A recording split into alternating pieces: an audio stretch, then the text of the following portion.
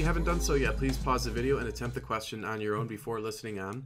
It turns out that we can break this question up into two separate parts. In part one, there is the inelastic collision between the bullet and the ball, and because it's a collision, we can conserve momentum. And then in part two, the ball and the bullet will rise up to their maximum height, and in that case, we can conserve energy. So let's begin with part one, the inelastic collision. So here's the picture of the collision, and we call it an inelastic collision because the bullet and the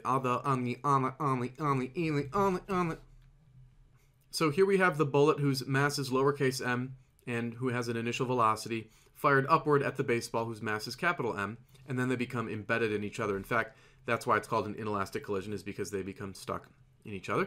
And so we can conserve momentum. We have the initial momentum of the bullet. The initial momentum of the baseball is 0 because it's at rest. And then the final momentum is on the other side of the equation. We can cancel out the plus 0 and then divide both sides of the equation by the mass term. And that way we're going to be able to isolate the final velocity of the objects. And then we can actually plug in all the known values. We know the mass of the bullet, the lowercase m, was given to us. The mass of the baseball, or uppercase m, was also given to us. And then the initial velocity of the bullet was stated. And when you crunch down that number, you should get approximately 33.3 meters per second. So that's going to be the final velocity of the bullet and baseball as they are launched upward into the sky. Now in part two, the objects are going to rise to their maximum height, and we can conserve energy in order to find how high they rise. Now to conserve energy, we have to know which types of energy are present. Because initially they are moving as they are launched off the ground, we certainly know there will be some kinetic energy. But because they're launched at ground level, there will be no gravitational potential energy. On the other hand, once they rise up to their maximum height, their final velocity becomes 0, and therefore there is no kinetic energy. But because they are now off of the ground, they will definitely have gravitational potential energy. Now, through the conservation of energy, we can set the final energy equal to the initial energy.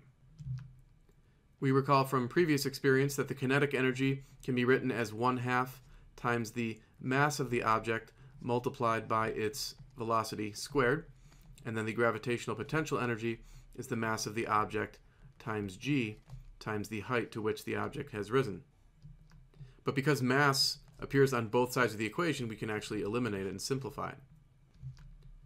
And then indeed, to solve for the height, we can just divide both sides of the equation by g.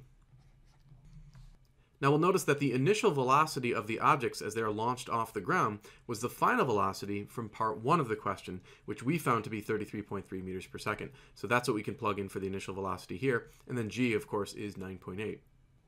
And when you crunch this quantity down on your calculator, you should get approximately 57 meters. And that will represent the height to which the objects ascend. Thanks for taking the time to watch this video. If you liked it, please subscribe to the channel so you can stay tuned for additional videos. Also, you are welcome to send in your own question to the email address listed on the screen.